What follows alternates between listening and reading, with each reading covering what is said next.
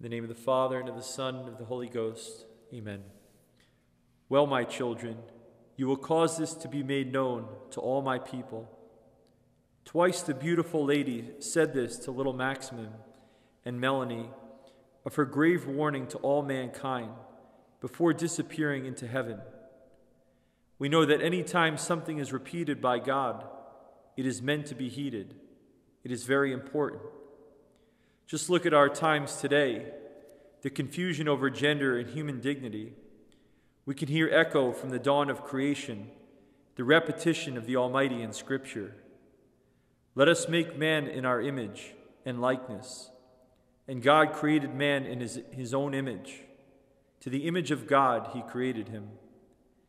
And throughout salvation history, God has given words to his prophets, and those prophets go out and speak with God's voice. As we profess in the Creed each Sunday, he has spoken through the prophets. To Jeremiah the Lord said, I have put my words in your mouth. And Jeremiah spoke with the words of God in the first person, with the voice of God. Would it be any different for the Queen of all prophets to speak with the voice and the authority of God, and to empower more prophets to go out and to make the message known to all people? In 1846, Our Lady did just that. In a setting familiar to Scripture readers, on the top of a mountain, in the clouds. And just as Jeremiah was chosen young and without the aptitude for speaking, again, the most unlikely of prophets are chosen by divine predilection.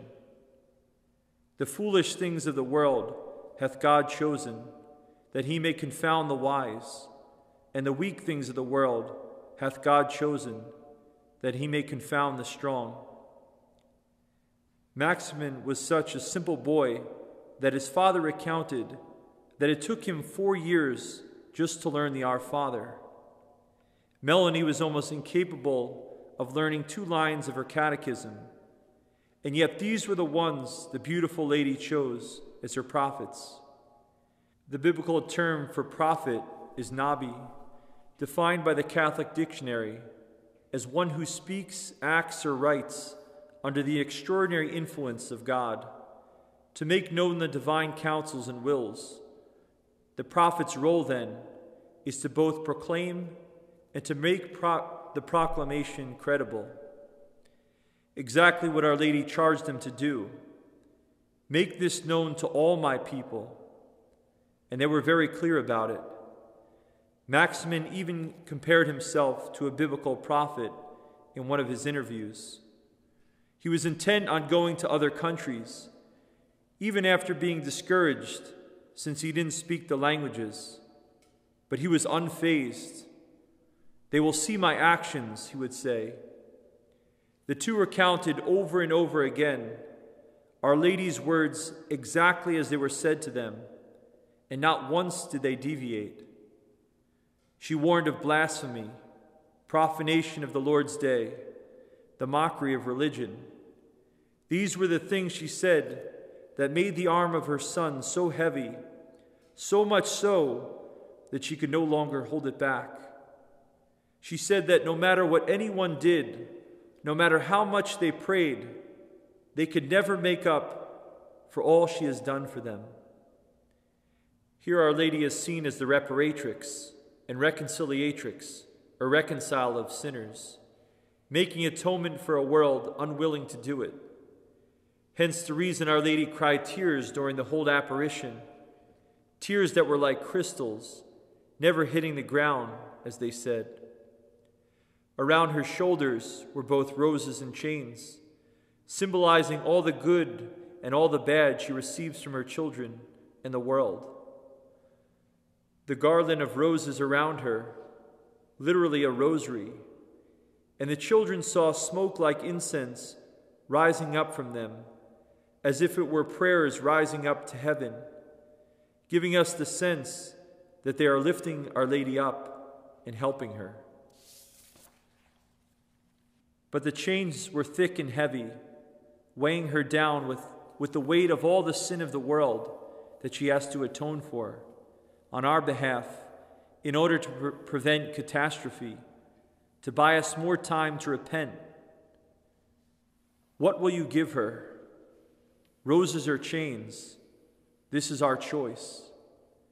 The more roses we give her, the more we can assist her, and the more we can avoid the chastisements.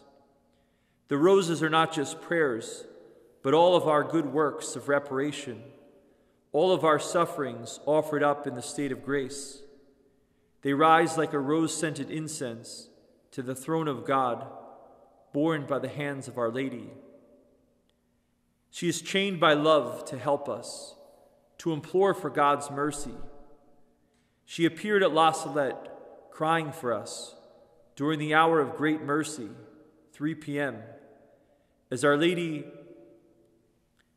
later explained by Jesus to Saint Faustina. The hour her heart was crushed. God entrusted the entire order of mercy to her. Don't we owe her roses, our Queen of Mercy who cries for us? Let the incense of our roses of love and reparation lift the weight of those chains off her shoulders, for she loves us so much, and she wants only our good. If we look at the other aspects of Our Lady's appearance at La Salette, perhaps we might see the reparation needed for sin is more clearly represented by the crucifix on her breast and the choice it presents upon it, the choice of pincers or hammer. The roses appear on Our Lady's shoulders when we choose to use the pincers to remove the nails from her Son. The chains weigh her down when we choose to use the hammer to drive the nails into his flesh. All sin nails our Lord to the cross, while all our prayers and good works done in the state of grace pull the nails out. What will you be for him, nails or pincers? We would be greatly mistaken to look at these apparitions of our Lord and Our Lady in an isolated sense. We should instead see them as they are, part of a tapestry, creating one unified message to the world. The specific sins that Our Lady called out especially were blasphemy and the profanation of Sundays, precisely the same sins called to the attention of Sister Mary of St. Peter, a French Carmelite, that same year. As Sister Mary was concerned that the messages regarding the Holy Face were experiencing a delay in approval, she knew the urgency of the message, and so she pleaded with Our Lady to appear somewhere in the world and make a similar revelation. At this point, all her visions of our Lord had ceased, and within this time of silence, La Salette occurred. Sister Mary of St. Peter saw it as the answer to her prayers. Our Lord told her to use the instruments of his passion in her prayers to fight against the communists who were then emerging from France. These same instruments would appear on Our Lady's crucifix at La Salette. We see then a direct connection between La Salette and communism. One of the main punishments allowed by God to befall man as a result of sin, being born in France, and eventually it spread to Russia. And Our Lady came in the following century to Fatima to give more warnings, again of its spread throughout the whole world. The main prophet of Fatima, Venerable Sister Lucia, foretold that the entire world would become communist, including the United States. Our Lady warned of Russia's errors, spreading along with the annihilation of nations and the loss of countless souls. But the world has largely ignored her commands. These commands officially came through Sister Lucia in 1946, to pray the rosary every day, to consecrate yourself to her, to be invested in and to wear the brown scapular, and to do the 5 first Saturdays, and to offer up your sufferings. If the world doesn't respond to these specific commands from the lips of the one authorized by her as her prophet to speak on her behalf, then we will continue to see what we are seeing, and much, much worse. We see the response to La Salette was quick. The bishop approved it and even excommunicated authors who spread lies about it and seemed to discredit it. The missionaries of La Salette were formed to spread the message throughout the world. The immediate area around La Salette and large numbers of French ceased to swear and work on Sundays. They attended church with reverence, but still France and the world saw the fulfillment of all her threats of temporal chastisements, although they were mitigated in their severity due to a partial repentance. The apparition had foretold the total failing of the potato crop. Our Lady said, "By Christmas there will be none." By January of 1847, the French government had issued ordinances preventing the export of potato crops and facilitating the importing them due to shortages. But the Great Potato Famine did not hit Ireland until the year of 1852. This shows the global nature of La Salette and the deep connection between this apparition and Ireland. When the Pope read the secrets confided to the two seers, he said that the message was not only to France, but for other countries as well. Our Lady warned that the wheat would fail. She said, "Let him who has wheat sow it not. The grain will become dust in the threshing." This was fulfilled by the 1850s, when the wheat disease Picton ravaged French wheat crops. In an 1856 publication, the reporter described the diseased wheat as having a black spot, and upon opening it, appearing as a yellow powder. She warned of a great famine in France, where the babies will be seized with trembling and die in the arms of those who hold them. In the following year of the apparition, children died in great numbers by a disease known as Salette. This, combined with the complications due to cholera, the infant mortality rate skyrocketed. The children were first seized with an icy coldness.